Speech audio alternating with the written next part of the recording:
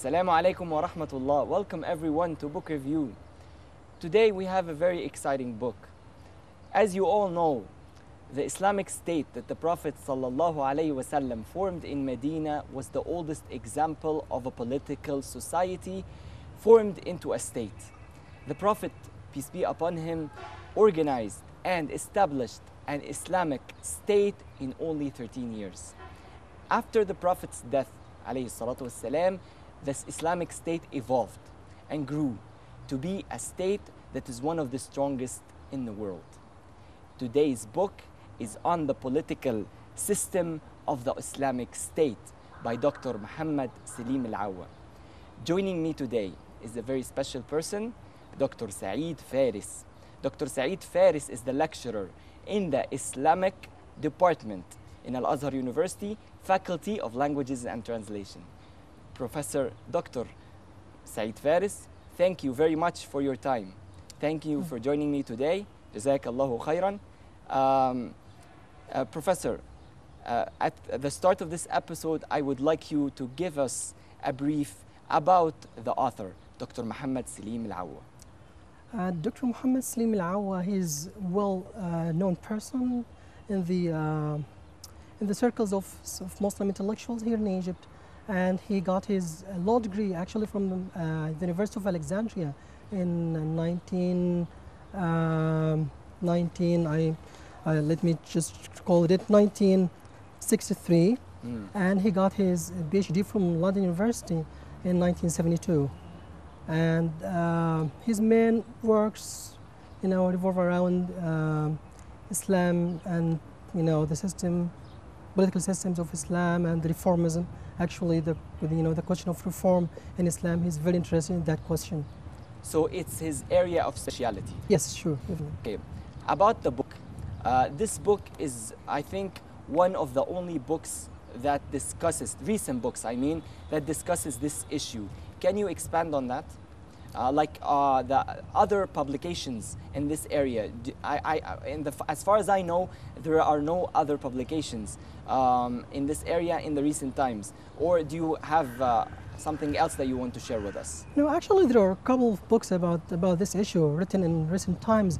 But the thing about Dr. Al-Awa's book here, that he's not going into the two extremes, because what you have now, you have people who are taking the extreme of liberalism and saying that there is no Islamic state. You can't have an Islamic state in our modern times. And on the other hand, you have people who are for Islamic state, purely Islamic state, and they say that the system of Khilafah, it should be the only system that is eligible for our present time. Dr. Salim Al-Awa, he's taking the middle way by showing us that you can have an Islamic state in our modern times, following the dictates of our times and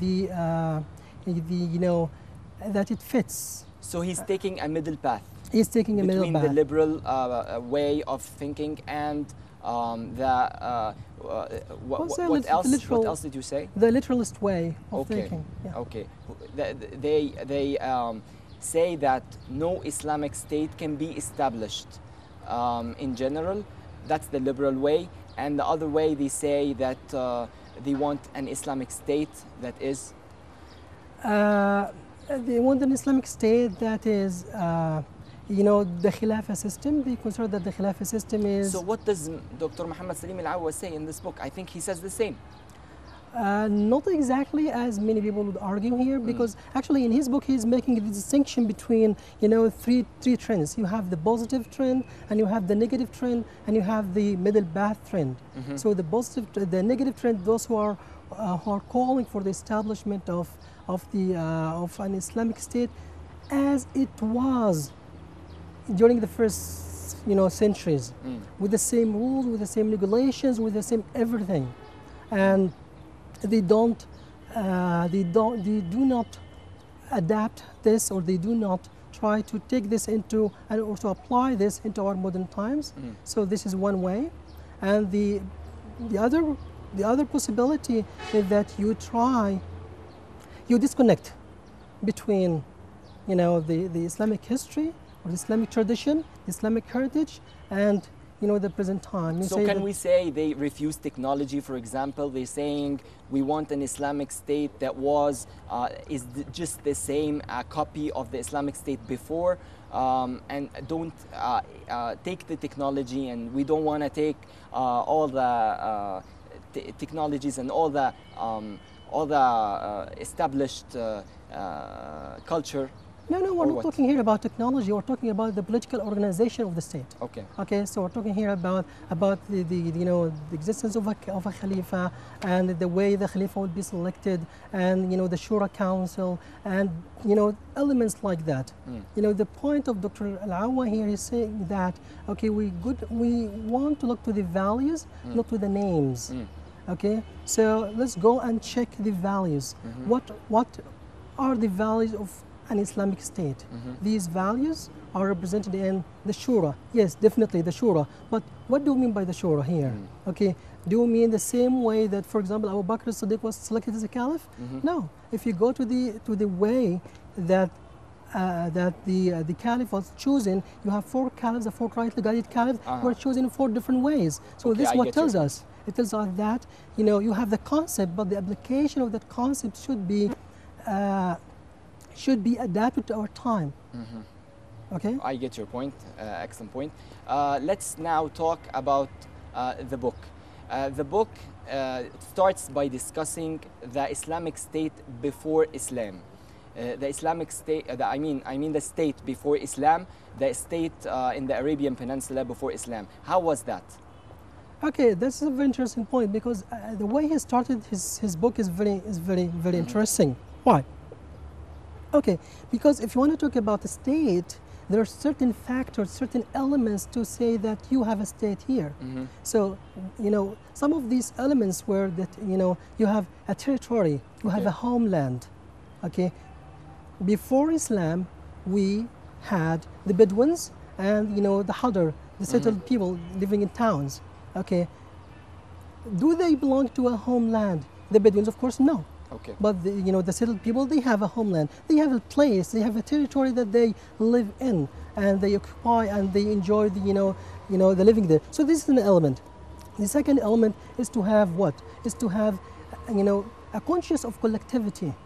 Okay, so you have to feel that you are a collective group of people serving or working for the welfare of the community. Okay. Okay. The third element is that you have a political organization, a political authority. Okay. Okay. And then also the rule of law. If you apply these four elements on the society before Islam, then you won't have really a political organization of the society. You won't have a state. Okay. And if you look to, like, for example, the community of Quraysh, they had a sort of organization. They had sort of people, or certain tribes are responsible for for different things. You have certain tribe responsible for the siqaya, another responsible for the ifada. Okay, but these are all religious functions of these groups, not political organization. There was no political organization in the modern sense of the word. The Islamic State started by the hijrah of the Prophet ﷺ to Medina. From there, the Islamic State started evolving, growing, and developing. Can you tell us a little bit about this very important part of the book? Yes, sure. This is an important point in the history of Islamic tradition, Islamic political tradition as a whole, because once the Prophet ﷺ migrated to Medina, he started, now they have a territory. We've been talking about territory and the rule of law and in collective, conscious of collectivity. Now here you have a homeland, you have a territory, you have a place that you belong to, that you care for, that you are attached to. So once you have this place, you start thinking about how you're going to organize that place. Of course, this organization includes political organization, social organization, economic organization, and here comes, that story in Medina, the constitution of Medina. At that moment, the Prophet ﷺ started regulating the Muslims' life in Medina. And when you look at the constitution of Medina, there are different elements there that will tell you that this is the moment that the idea of an Islamic state started. There you have, for example, the reference for the Ummah. Who are the people of this It Ummah? started from there. You said political, economical. on what basis were these political and economical establishment that the Prophet ﷺ established on the Sharia, on the Sunnah, and on what else? Okay, wonderful. Now, don't forget that at that time you have the Prophet sallallahu alaihi wasallam, and he receives wahy. Okay. So here at that moment, now you have the Quran with the general basis that that it was revealed in it. Okay, and then you have the Prophet sallallahu alaihi wasallam affirming and confirming these general bases, but at the same time there are particulars that are related to his time and place. What are these? The particulars? Okay, for example, at the time you have when he was asked about the palm trees. Okay, and then he gave his opinion. Okay, so he gave his opinion based on his own experience. Okay, his own opinion. But after that he was asked about that. He told them what? Told them, you know better than me in the affairs of your life. So you mean the Islamic State was based on the revelation? The revelation. The political system, the economical system was all established in Medina based on the revelation. From there, it started. And then how did it develop? Okay. And did it develop during the Prophet ﷺ life or after it? Okay, here you are talking about systems. What do you mean by the word system here? Let's answer the first question, and then we will go to a short break. And after the break, we'll continue the time where this evolved and whether it's before or after the Prophet ﷺ death. Okay, we're talking about a social system, a political system. Okay. Okay, what do you mean by a system here? Because the word system is kind of a very, it was a very subtle term. Okay, there were principles, general principles. If we're talking about supreme values that are established in the Quran, that are established in the Sunnah of the Prophet Muhammad sallallahu alaihi wasallam, if we're talking about this and we refer to this as a system of values, yes, we do have values there. Okay, so these values were established during the Prophet ﷺ's life, and they developed afterwards. We will continue on this point after the break. Dear brothers and sisters, we are going to a short break, and after the break, stay tuned to Book Review.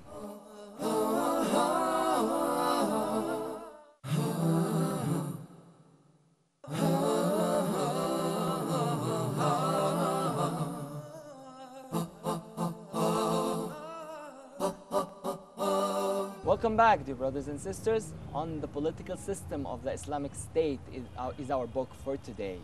Welcome back, Dr. Saeed. We stopped at the evolving of the Islamic State and the development of it. It started during the life of the Prophet ﷺ, during the Medina period, and it grew afterwards. So tell us more about its growth. How did it develop?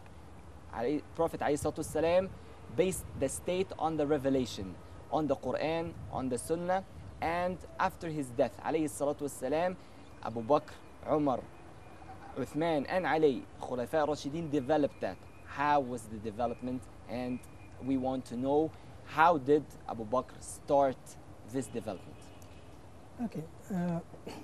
Okay. Now, after the death of the Prophet Muhammad sallallahu alaihi wasallam, now you have a very critical moment in the history of the Muslim nation. You need to choose, a leader for that community. Who should be that leader? This was the first question asked, and this was the first, critical, thing that people were very concerned with at the time. That's why you see the Ansar going to the Saqifat Bani Sa'ida, coming, discussing the question there even before the Saqifat Bani Sa'ida. Saqifat Bani Sa'ida. What is that? Saqifat Bani Sa'ida is the place where the Ansars, where the people of Medina used to gather and discuss the affairs of the society, before So this Islam. was the basis of Shura, I think. This was a place where they used to come, yes, and discuss, and then develop a specific, and a collective opinion about a certain issue, yes. Okay. So you can say that they have a shura. It was sort of a shura meeting there, if we can call it that, if we can use that term there. Okay. So here you have Abu Bakr as-Siddiq radiallahu anhu going there and Umar ibn Khattab with him, and Ubaidah, I believe, also was with them. So you have the people, three from the Muhajirun, and also the Ansar from Aus and the Khazraj. Okay. They are meeting there to discuss that question. Now the point, here you have this critical question, okay? And then they had, a long debate that would. So this was the start of the Shura during Abu Bakr's Khilafah.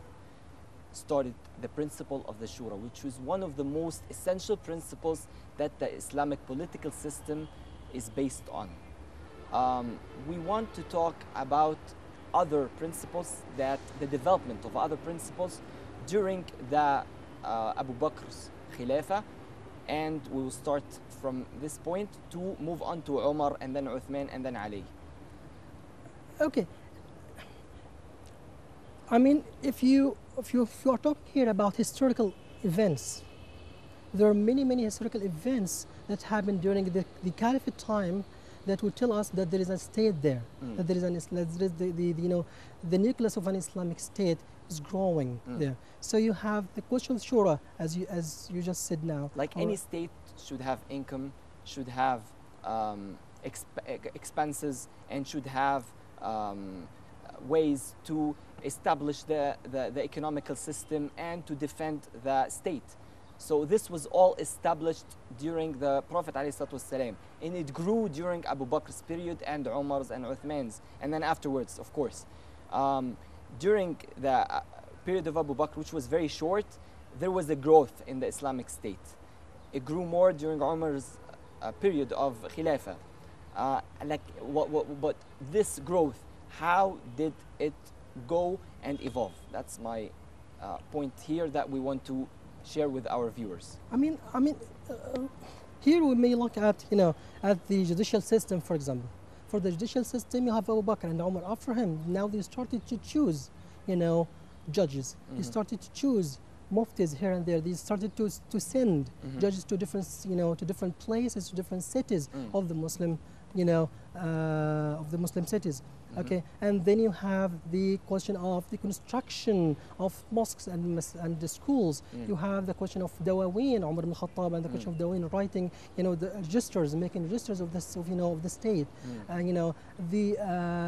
The organization of the different governorates or the different, cities. Now you have, a city center in Kufa or in Basra or in Sham. So these were all parts of the creation of a system of an Islamic state. Okay, but the ministries were established during Umar's period. I mean, it grew. Abu Bakr started, but Umar, set the frame for it, and he sent many people to different. He assigned, the judges. He assigns the walis. He assigned, the collectors of zakah. He assigned, he created what we may call a political organization of the state. Okay, excellent point. In the book, the author discusses 5 principles that the Islamic political state was based on. He talks about justice, freedom, equality, and he mentions 2 others. We want to discuss each principle in brief. Okay, wonderful. So let's start by the Shura, the concept of Shura first. The concept of Shura is started by arguing, the author started by arguing that the Shura is mentioned twice in the Quran. And when you look at these 2 verses in the Quran, you will find that the first verse, وَشَاوِرْهُمْ فِي الْأَمْرِ, and consult them in the affairs, it means that the Shura is mandatory. Okay. So it's an obligation upon the one in charge of the Muslim affairs, to follow and to adopt. Okay, so in the second verse, Allah subhanahu wa ta'ala praised the Shura. Okay, so if we put these 2 verses together, we can reach into the mandatory obligation of that aspect. And we can see that aspect in different incidents in the history of the Prophet ﷺ, and also during Umar ibn Khattab, during Abu Bakr as-Siddiq, we can see the application of the principle in reality. And now here, the question is, now you have the principle, you have the concept of Shura, okay, but what was the scope of that concept? How are you going to regulate that concept? Okay, And this is the main point of his argument here, okay, because the concept is there, the concept is mentioned in the Quran, the concept is mentioned in the Prophet's tradition as well, but now how it was practiced during, for example, the choice of the caliph, okay, it was practiced in 4 different ways for 4 different caliphs. I get Okay, your point. so the scope of the application, or the way of the application of the concept differs based on the time, based on the place, based on the urgencies of the ummah at the time. And that's the approach of the author. And this is the approach of the author, exactly. Okay, and the scope, what is the scope? Okay, it's open. The scope is open. There is no limitation for that. You don't only ask, you don't only consult for, you know, the caliph or for seeking a president. No, you consult in all the affairs of the community. Okay. Okay, it's not only one thing. Now, very important point now. Okay, now you have the shura, and you sought for the shura, and you have the shura council. But again, how you form this shura council? Who are those people to be chosen? You don't know. It's again left. These details of the concept are left to the people of that moment to decide. Okay, now you had the council, the shura council. Okay, and they reached the position. Is it obligatory upon the head of the state to follow that or not? Here he's saying that you have 2 positions of the scholars. You have the position of the scholars who say yes, it's obligatory, and you have the other position says no, it's not. He should work, you know, he should consult them, but then works to the best of his own discretion. Okay. Okay. Of course, the author here argues for the first position, that it's mandatory. Otherwise, there is no point of seeking the shura itself. Okay. So this is about the concept of shura. Justice. Justice is this important and significant element in the establishment of the state. Okay, you cannot have a political organization without having this concept of justice. And when Islam came, Islam, you know, formulated a new concept of justice. Okay, because justice before that were just, you know, it bends, as we say, it bends. If you are the head of the tribe, then the concept for justice for you is different from if you are a slave. If you are a master, it's different from being, you know, an ordinary person. So Islam came and made a revolution concerning the concept of justice. Here we see ولا يجرمنكم شنآن قوم على ألا تعدلوا. So if you hate people, that doesn't mean that you do them injustice. No, you should keep injustice even with the enemy, even with those people you may hate. So here it's a kind of like a revolution concept, and to take that concept and make it a principle in the state, this is again, as I said, a revolution that wasn't there in earlier. Professor Saeed, let's move on to the 3rd principle on which the Islamic State should be built, which is freedom. I'm afraid we're running out of time. We want to go through the 3rd and 4th and 5th, inshallah, really fast. So let's talk about freedom and then equality, and then putting the head of state to account. Okay. As for freedom is one of the most difficult things here, because freedom, we are talking about political authority, and the political authority always tries to control freedom of the people. Okay. That's why it's very hard to define freedom. We have different contested definitions for freedom. We have freedom of thought, freedom of expression, freedom of religion, and Islam established the freedom in all its different types. You have a freedom of choice, you have the freedom of thought, you have a freedom of religion. Even in order to become a Muslim, okay, لا إكراه في الدين, there is no compulsion in religion. So you have the right, to be free in choosing your religion. There is no compulsion in religion. So if there is freedom in choosing your religion, definitely there has to be freedom in choosing anything else or saying whatever you want to do or whatever you want to say. The only thing that is conditional here is that you should, practice your freedom, but without approaching the freedoms of others or disobeying Allah subhanahu wa ta'ala. So this is this is for freedom. If we move quickly for equality got established only after modernity and after the French Revolution here, you have these old declarations of human rights and you're talking about equality. But if you go to Islam, if you go to the values of Islam, there you see equality at its, best form, the ultimate form of equality there from day one in Islam. So you have equality there. And then again, to end for the last element or for the last value, is to put the head of a state into accountability, the accountability of the head of state. Again, this is a modern notion, and if you look to the different constitutions of different states, you will find a constitution that doesn't allow to put the president into accountability. There are others who are arguing for only high treason. When there is a high treason, then you put him into accountability. But in Islam, again, from day one, the ruler is accountable for all his actions, whether it has to do with high treason, whether it has to do with common offenses. You are responsible for everything you do in your life. It doesn't matter if you are president, it doesn't matter if you are the director or manager or just an employee or just a man. So here you have these supreme values coming together in making that one wonderful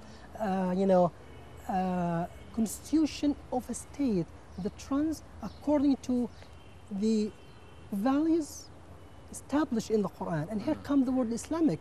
Islamic comes from these main principles and values that are divine. And again, this is a huge difference between other states and Islamic states, because we say, okay, we can go for democratic state, but not only for purely democratic state, because we have a divine element in our tradition and our heritage that we need to add to that way of thinking. And this is actually the main point of his argument. Okay, not only purely this is the conclusion. This is the conclusion. Not only purely democratic state or only purely that state or that state. You have the Islamicity of the state, the concept of Islamicity of the state, and this Islamicity comes from the divine element in it, and the divine element comes from the application of the supreme values, of the high values of that religion into our lives. Just to conclude, Islamic State is based on two elements: the elements of maintaining the religion and the element of people's interests, to protecting people's interests. And these are the two elements that are on equal footing. Don't say this precedes this or that precedes that. No, they're both on the same equal footing. So you, as an Islamic State, should keep both into perspective and try to adhere to both. Thank you very much for your time, Professor Saeed Faris, the lecturer in the Islamic Studies Department, Faculty of Languages and Translation, Al-Azhar University. Thank you very much for your time. Most welcome. Thank you too, dear brothers and sisters. This was a very important book that we recommend for all of you to read. And inshallah, the next time we have a new book and in a new area, inshallah. So watch this episode, inshallah. And till the next time, I leave you in the care of Allah. Assalamu alaikum wa rahmatullahi wa barakatuh.